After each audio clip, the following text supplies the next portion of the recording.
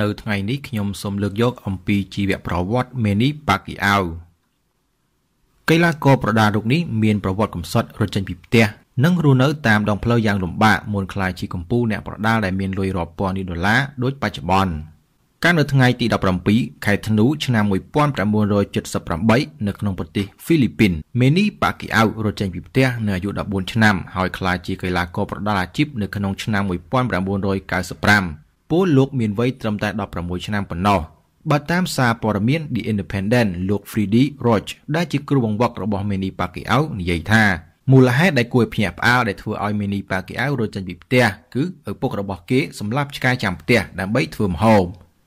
ពេលចាប់ផ្ដើមអាជីពដំបូង Manny Pacquiao បានឈ្នះ11ប្រកួតជាប់ៗគ្នាតែចាញ់នៅប្រកួតទី12ក្រោមថ្វីដៃកីឡាករហ្វីលីពីន Rostigo Torrecampo Pacquiao ដែលគេគ្រប់គ្នាស្គាល់ថា Pac-Man ក្លាយជាជាងឯកពិភពលោកដំបូងនៅក្នុងឆ្នាំ1998ក្រោយផ្ដួលកីឡាករថៃដើម្បីក្រងខ្សែក្រវ៉ាត់ទម្ងន់ធ្ងន់របស់ស្ថាប័ន WC បន្ទាប់មកកីឡាករសញ្ជាតិហ្វីលីពីនរូបនេះដណ្ដើមបានខ្សែក្រវ៉ាត់ជាច្រើនប្រភេទទម្ងន់ធ្ងន់មកពីស្ថាប័នពិភពលោកល្បីៗជាច្រើនដូចជា WC, WO, IBF និង WA ជាដើមPacquiao គឺជាកីឡាករប្រដាល់ពិភពលោកដំបូងគេ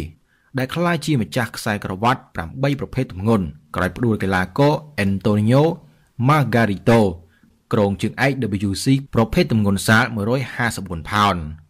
ការប្រកួតដែលធ្វើឲ្យ Pacquiao កាន់តែល្បីគឺការប្រកួតដណ្ដើមខ្សែក្រវ៉ាត់ WBC ទល់នឹង Floyd Mayweather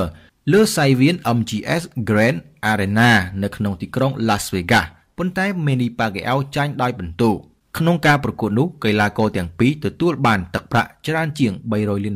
ដោយបែងចែកតាមរូបមន្ត60លើ40 Mayweather ទទួលបានទឹកប្រាក់ 60% ចំណែក Pac-Man ទទួលបាន 40% ស្មើនឹង$120លានងាកមករឿងនយោបាយវិញ Manny Pacquiao ចូលប្រឡូកនយោបាយនៅក្នុងឆ្នាំ2007ដោយបានប្រកាសចូលរួមក្នុងការបោះឆ្នោតជ្រើសរើសតំណាងរាស្ត្រមកដល់ឆ្នាំ2010 Pacquiao ក៏ទទួលបានជ័យជំនះក្នុងការបោះឆ្នោតសមាជិកសភាសម្រាប់តំបន់ Sarengani ក្នុងការបោះឆ្នោតឆ្នាំ2016 Manny Pacquiao ក៏ជាប់ឆ្នោតជាសមាជិកប្រសិទ្ធិដែលមានអាណត្តិដល់ឆ្នាំ